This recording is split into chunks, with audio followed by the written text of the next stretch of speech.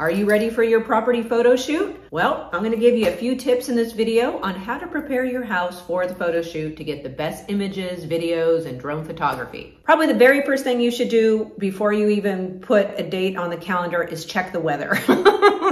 So make sure it's not raining or snowing outside. We just can't make the surfaces look great, even with some of our photo editing when the street's wet, and we can put, Photoshop beautiful sun in the sky. And in my area, we have June gloom and May gray, and actually those are great times to videotape a property when it's overcast because we don't get any shadows. So don't be afraid of overcast, but if it is raining or snowing, even wind's not great, but we can work with it. But make sure when we schedule that photo shoot that we have a great day to photo shoot, okay? Meaning no bad weather. Second most important thing is check when it's trash day. We take a lot of images, so we do drone images, we do neighborhood shots, so we don't want to have a bunch of trash cans that clutter the streets, just doesn't look great. And it just kind of devalues the community, in my opinion. Now, I've been doing this for years, and I think I know when all the trash days are, but double check, because sometimes they move, or sometimes it's a holiday and it gets bumped back a day. But do not, I'm warning you, do not take photos during trash day. Photos do not turn out great. If you want to stress your photographer out, just make sure there's a couple bulbs that are out in the property. They have an absolute panic attack when they see light bulbs that are out in the property. It does something with the lighting or whatever. So you must make sure that you have all your light bulbs working. And when we show up to the property, every single light bulb on the property should be operational and turned on. Even the one on the oven, the cooktop, you need to turn that little guy on too. Every light in the property on and working. When we get to your property, all blinds and window treatments should be up, or drapes should be pulled back. It is not the photographer or my responsibility to move your blinds in the proper position. And the reason why I say that is I can't tell you how many times we get to a property and the homeowner splits and says, oh, sorry, I didn't put up the window treatments like you told me to. And then we go do it because we're nice. And they come back whining and complaining because we broke their blinds. So they're probably in a downward position because they're probably never used. And, they break. And so we don't want to be the ones blamed for, pulling up your blinds. I mean, we can make some adjustments, but that is your responsibility as a homeowner. Number one, turn all the lights. Number two, pull back all the window treatments. Something important to note is that when the photographer shows up to your property, they aren't moving anything. So they're not going to move your love seat into the other room. They're not going to knock on your neighbor's door to get them to remove their cars off the street. They're not going to remind you probably to remove your car off the driveway. These are things that you should do before the photographer gets to the property. So you want to remove your cars off the driveway. If you have neighbors that are parking their cars on the street, your house is always going to shine better when there's not cars or vehicles cluttering, the curb appeal when we take those pictures. I always get there early for my clients. I knock on doors, get people to move their vehicles. And I usually give them a little bit of notice, like, hey, we're going to take the property photo shoot on this day. Would you mind moving your car? Or would you mind me knocking on your door and giving you a helpful reminder that those cars need to be moved off the street? But please remember that your photographer's job is to take the images, not help you get your house in order. When your photographer shows up, you should have all ceiling fan remotes and all TV remotes, available and, in plain sight. Now they need to work. So the remotes need to work for the ceiling fan because when they take pictures, they like the ceiling fan off, not operational. And when they take those videos, we like to have the ceiling fan moving. So all remotes need to work, and that fireplace key, we also use that. Make sure that's in plain sight. If you do not have any of these things working or you don't have a fireplace key, I would recommend purchasing it because it will make a difference when we take those photos and videos. Before we even get to the property, we want all flags down off the property. So whether it be an American flag, a Ukraine flag, a USC flag, a UCLA, whatever flag, we take all flags down. And the reason why is because they're hard to take the image because, they're all flapping around or they're down, they look weird. And we don't want to have any political statements or affiliation statements. We need to take those down. We also have those security signs that people put in their front saying, hey, we're protected by ABC security system, and they're usually in a brighter color. We want to take those down as well. You can always put them back up. I don't mind if you want to put your flags or your security sign back up if you want to show the property, but we're talking about taking those photos. So we need to take those away. They're kind of distracting. The front of your house should be nice and tidy. So I say brown mulch everything. There is this red mulch out there that I just can't stand. It doesn't photograph well. We want brown mulch. If there's any dead or dying plants, we need to remove those off the property. It's better to have no plants and brown mulch than lots of plants that are dying and look messy. They just don't photograph well. So take out the bad plants, put in new ones, mulch everything, pull the weeds, make sure the lawn is mowed. When we open that front door, I don't want to see shoes anywhere. They just don't photograph well. It's cluttery. Probably the things that you're using every day probably needs to be, put away. So paper towels or napkins or toothbrushes or Kleenex. I don't know what it is with Kleenex. But anyway, we need to take those personal items and have them removed. All photos should be removed off the property. Those are human photos.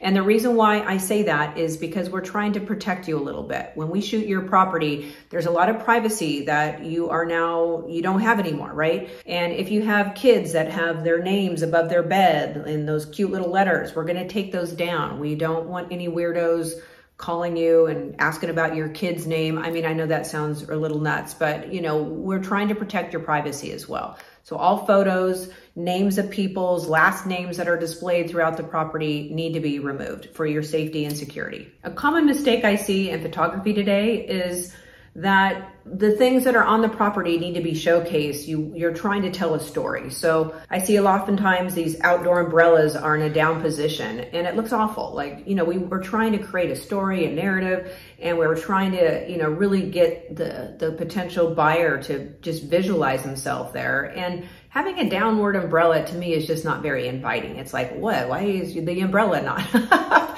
And once again, those photographers aren't going to do that. Like they just show up, they just take pictures of what's there. So I say put all your umbrellas up, let your photographer work about the angles and the views. That's what their job is to get the best images, and they can work with the umbrellas being up. And of course, we're going to make sure those umbrellas are somewhat clean. They can photo shoot some of the smudges and some of the stains out of the umbrella material, but nonetheless, we keep our umbrellas up. And the other thing we're going to do is those barbecue areas. So they oftentimes will put a cover on the barbecue area. No. Everything needs to have a purpose and a story behind it. You want somebody visualized going out in that backyard and barbecuing. If you have a cover on it, it doesn't look as nice, right? So we're going to take that cover off. We're going to polish that barbecue and make it look shiny for the photos. All hoses on the property should be nicely spun up or put away or tidied up. We don't want hoses all over the place. It doesn't photograph well and it could potentially act as a trip hazard anyway. So wind up your hoses. Let's talk children and pets. So we don't want any toys out. We don't want dog toys out.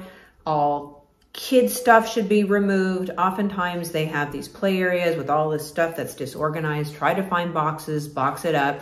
Most kids' toys and dog toys are bright colors, and once again, that is distracting in the photo shoot. We're gonna pick up all dog leashes and dog bowls and dog poop. I'm a professional dog poop picker-upper because somehow that's just an oversight that a lot of these homeowners seem to have. But dog poop is not a great selling feature, and it also grosses a lot of people out. So we are going to remove all toys. And since we're in the backyard, if you do have a pool, all that pool equipment should be tidied, stored somewhere where we don't get to see it when we're taking those photos. Everything is clean, as if no one lives there. Now, my clients and I argue about this a lot, but I'm just gonna say it anyway, and that is the kitchen needs to be clean and free and clear of all Instapots, toaster ovens, microwaves that are portable, air fryers. I know people really like putting those dish towels with the chicken emblem or some emblem on it. No, we take all dish towels away. And I don't know what it is, but there's that paper towel holder that everybody loves to leave out there. No. We put that under the sink or in a cabinet. It doesn't photograph well. We're trying to sell your house and some of the materials in your house, and we have all the stuff we're looking at the picture. It makes the rooms look smaller, and it also kind of distracts us when we're looking. Like, what am I supposed to be looking at? We want nice, clean photos, all personal stuff off the counters, no decorative things if possible. And if you are going to put a few decorative things, you can watch my video down below on how to stage your house for the photo shoot or for, selling your house. Do things in threes. We don't do a ton of stuff, okay? As you can tell in the background, I love a ton of stuff, but if I was selling my house and taking a photo, all that stuff would go, or the majority of it. In the kitchen, I'm also gonna recommend that we take down all the coffee makers, and some homeowners have these knife sets that sit on the counter, and I have it sitting on my counter right now, but if I were to photograph my property, I would take my knife set down and my coffee maker and all the other appliances on the cabinets. And by the way, you have to remove the dishes out of the sink. I can't tell you how many times I show up at a property and the dishes are in the sink and the homeowner just forgets about it or is like, oh, they're not going to see it. Yes, we do see it, and it does need to be removed. So stick it in the dishwasher, stick it in a cabinet, throw it away. I don't care, but we need to have all sinks, all areas of your house clean. No debris in the sinks. Let's talk bathrooms. We should have no personal items in the bathroom. So when we go into that shower, it should just be nothing in there. There's no squeegees, there's no shampoo and conditioners, there's no scrubbies. They all get removed for the photo shoot. Now, if you want to put those back for showing, that's up to you, but for the photo shoot, removed. We don't want your viewer to wonder what kind of shampoo. It's just distracting. And when you're looking at those countertops, we don't have toothbrushes and Q-tips and Kleenex holders. I know there's some decorative ones, but honestly, when I'm taking a photo shoot, I remove all those, stick them under the sink, because I just know it photographs well, and where they're trying to sell your potential buyer on the finishes and the openness of your property. And this, in my opinion, is one of the ways to do it best. Bathroom scales should also be removed from all rooms or hidden. In those bathrooms, we want all the towels to match, preferably white or some neutral color. I like white, but primary colors, no. I mean, you just don't recommend that. When you take the image, your mind automatically is drawn to those brighter colors and kind of is distracting. In the bedrooms, we want the beds made, okay? And if we don't have duvet covers on the duvets, we need to put duvet covers or a coverlet or something. It doesn't photograph just having a duvet without a cover on it, okay? People oftentimes have these alarm clocks that sit on the nightstands. Those also need to be removed. Any personal items on any of the surfaces needs to be removed. The common areas, we want to make sure we remove all personal items if possible. We want to remove those Kleenex boxes. I don't know why everybody has Kleenex boxes throughout their house. You know, we're not trying to say, hey, this room's perfect for blowing our nose. So everything in that area should serve a purpose. Remove those Kleenex boxes. I oftentimes will walk into a common area like a living room and there's blankets all disheveled. So we either want to put those in a proper place, fold them properly, or remove them from that area. It needs to be nice, clean, and tidy. All the floors throughout the entire house should be perfect. So if you have carpeted areas, they need to be vacuumed. If you have hardwood floors or hard surfaces, you should have those mopped. The floors should sparkle. We're going to dust. So we're going to dust our ceiling fans. We have some lampshades that might be a little dusty. We also might have some cabinets or dressers that we don't use that often. We need to dust that too, because when we do take those images, that will show up. We're also going to wash our windows. So I'm always going to recommend washing your windows for the photo shoot. And also when you have visitors come to view the house, your house just looks all that more, I'll just say, polished and clean. So when you're shooting a property shoot, I'm telling you, the clutter in the property is the enemy. So you want to take down as much as you can, especially those personal items. I know I've said that about 100 times in this video. I will link a few videos down below as far as staging tips and how to prepare your house for sale, which I go into a little bit more detail.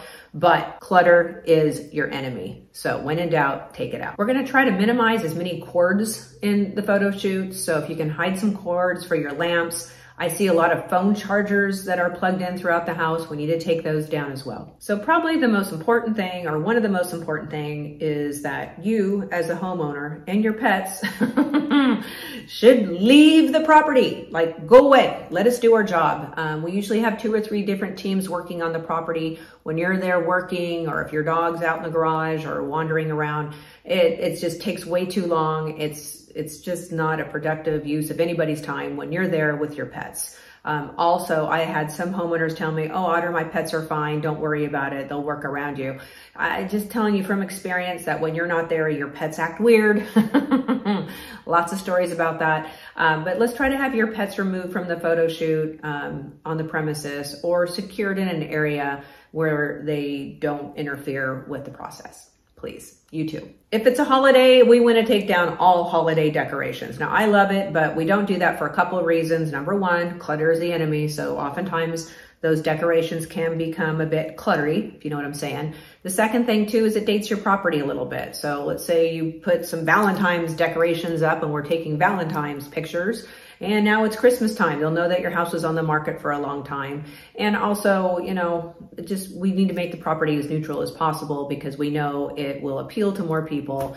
And once again, with those decorations, it can make the property look a little smaller than it actually is. I know this is a lot of work, but you have to realize 98% of every single one of your buyers who is looking at properties is looking online. So your photos need to shine. So don't skimp on your photos. Do not skimp on the preparation. It is vital in today's market. In the old day, we just got in the car with the lady with the purple hair and the cataracts, and she drove us around to go look at properties. That's the old days. Everybody's looking online first before they even make an appointment to see your property. So this is a lot of work. It's a lot of heavy lifting, but I promise you it will pay off if you do it properly. I have done a few other videos, once again, with staging and how to prepare your house for sale, which I'll link down below. I also did a video on how to prepare for a home inspection, how to avoid a bad one.